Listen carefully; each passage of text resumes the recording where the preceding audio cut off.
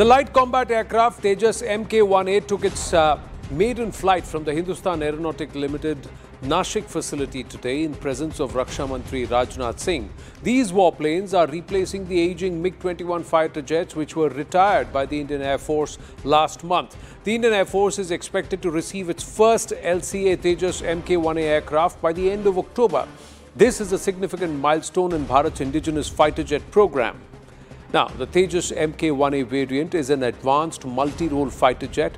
The indigenous 4.5 generation all-weather combat aircraft is developed by Hindustan Aeronautics Limited, and these fighter jets are designed for deployment in high-threat aerial environments. The Tejas Mk1A boasts several upgrades over the Tejas Mk1 version, including Israel Mk1A 2025 radars, advanced electronic warfare suite with a jammer and beyond visual range capabilities. The LCA Tejas Mk1A, the advanced version of the Mk1 aircraft, took its first successful test flight on the 28th of March last year, and as per the Defence Ministry, the aircraft will contain indigenous content of over 64%, with 67% additional items included.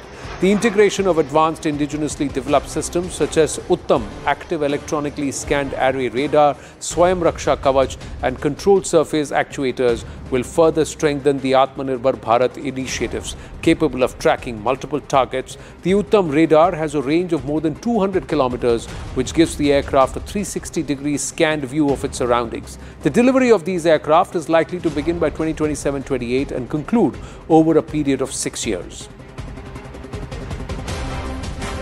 उनकी उड़ान रक्षा क्षेत्र में भारत की मैं मानता हूं, मैं इस रूप में देख रहा था, यह भारत की आत्मनिर्भरता की उड़ान है, यह भारत के सेल्फ रिलायंस की एक फ्लाइंग है. Now here's what makes the Tejas Mk1A significant. It's lightweight, has a single engine and is a multi-role fighter jet. It has advanced active electronically scanned array radars installed that enables tracking of multiple targets simultaneously. The aircraft also features upgraded digital fly-by-wire system and has a unified electronic warfare suite added. Now, it also includes advanced self-protection jammers and 9 hard points for versatile weaponry. It can carry the BrahMos too. Now, it's capable of beyond visual range air-to-air and air-to-ground missiles and is equipped with advanced short-range air-to-air missiles. Let's also understand this entire timeline of the Tejas Mk1A. 1983, the Light Combat Aircraft Project, or the LCA project, was launched to replace MiG-21s. 1995, first technology demonstrator was rolled out. 2001, TD-1's first successful flight was registered. 2007, PV-3 achieved supersonic flight. 2013, first Tejas squadron was planned for the IAF. 2015, first series production of the aircraft was delivered.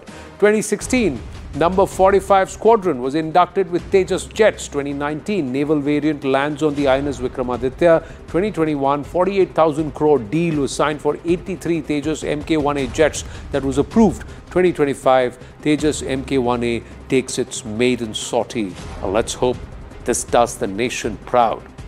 Thank you for watching.